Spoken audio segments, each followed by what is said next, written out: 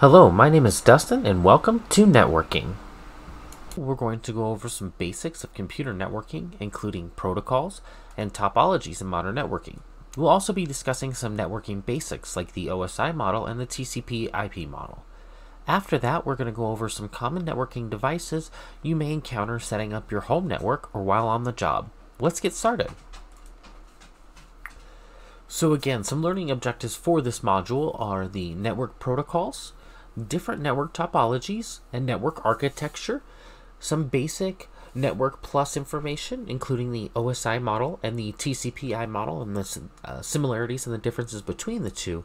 And then we're going to go over some network devices like routers, switches, firewalls, and NIDS versus NIPS. Protocols and topologies. In this section, we're going to go over what networking is and common networking protocols and topologies you may encounter. So, what is networking? Networking, by definition, is the process of interacting with others to exchange information. Computer networking is exactly that. In order to exchange information, there needs to be some sort of process to share that information, like a common language. In modern networking, this process of defined rules and conventions is called network protocols. Modern protocols for computer networking mostly use packet switching methods to send and receive messages. These messages are in the form of packets. Packets are messages that are divided into pieces, sent across the wire, or wireless in the case of Wi-Fi, and then reassembled at their destination. The most common network protocol family you'll encounter is the IP protocol family. Many other network protocols like TCP or UDP, HTTP, and FTP all work together and integrate with the IP protocol. The IP protocol suite has the task of delivering packets based on their IP address, which is assigned in the header of a packet. Because this relies on the IP address in the packet's header, IP defines packet structures that encapsulate the data.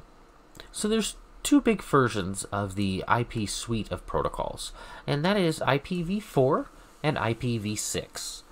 Currently, IPv4 is still the dominant protocol of the internet, but as of October of 2018, IPv6 actually reaches about 25% of all internet traffic.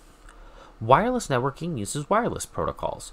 It's important to remember that the IP protocol family still applies here as well, but there are special protocols for wireless networks. Another type of network protocols that are extremely important in modern networking are routing protocols. And routing protocols are the rules that have been created for routers to communicate with each other, which allows modern networking to work. Without routing protocols, your packets would never be able to leave their network. Most wireless works in the 2.4 GHz or the 5 GHz range and is capable of varying network speeds. Some examples of some common wireless networking protocols include 802.11b, which is probably still the most prevalent wireless protocol. And then we've got 802.11g, which is a standard that improved upon the 802.11b protocol. After that, we've got the 802.11a, which started using the 5 GHz range, and then 802.11ac, which is a newer protocol finalized in 2013, and you'll find this in most modern wireless phones, laptops, and smart TVs. One of the last protocols we'll mention that is used almost everywhere is Bluetooth. Bluetooth also uses the 2.4 GHz range, but transmits at a relatively low power, giving it a much smaller range than your typical Wi-Fi, approximately 30 feet or so. Routing protocols. Routers allow traffic to leave their network and continue on to other networks. Every routing protocol has three basic functions: discovery, route management, and path determination. Discovery is the process of identifying other routers on the network. Route management keeps track of all the possible destinations, along with data describing the pathway of each, like the distance and time. Path determination is exactly that, determining the best path to reach a destination. There are two types of routing protocols that help determine which path is best. Link state enables routers to build and track a full map of all network links. Distance vector allows routers to work with less information about the full network area. And there are a couple different routing protocols we're going to go over. The first is RIP, or the Routing Information Protocol. That was developed in the 1980s for use on small or medium networks that connected to the network. It was capable of routing messages across networks up to 15 hops, or portions of a path, like devices. OSPF, or Open Shortest Path First, was created to overcome the limitations of RIP, like the 15-hop count restriction. It's an open public standard available across many industry vendors. This is a link state protocol. EIGRP was developed as a successor to OSPF to improve configuration and better performance than OSPF. This is a distance vector protocol. ISIS, or the Intermediate System to Intermediate System, is very similar to OSPF, but it's more easily adaptable to specialized environments. It doesn't use the IP protocol suite.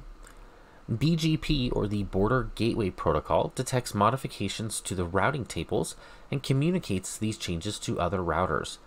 Typically, this is used by ISPs, or Internet Service Providers, to join networks together. It can be very difficult to configure, so it is a pretty specialized thing. As we mentioned, modern protocols for computer networking mostly use packet switching methods to send and receive messages. These messages, of course, are in the form of packets. And packets are those messages that are divided into pieces and sent across the wire or wireless and then reassembled at their destination. Because these messages are divided into packets, the packets can then take different routes to the destination, which can be much more efficient than everything following that same path. A typical packet contains three main portions: the header, the footer, and the data. The header contains instructions like the length of the packet, the packet number, protocol, destination address, and the originating address. The payload, or the data of the packet, is the actual data that's being sent, like pieces of an email or an image. The trailer of a packet, or the footer, typically contains information that tells the receiving device that it's at the end of a packet. It may include the CRC, or cyclic redundancy check, which helps determine if the full packet has arrived without any errors. For example, if you need to send an email to a friend, the email will first be broken into a fixed size, determined by the network that you're on. The network you are on uses fixed lengths.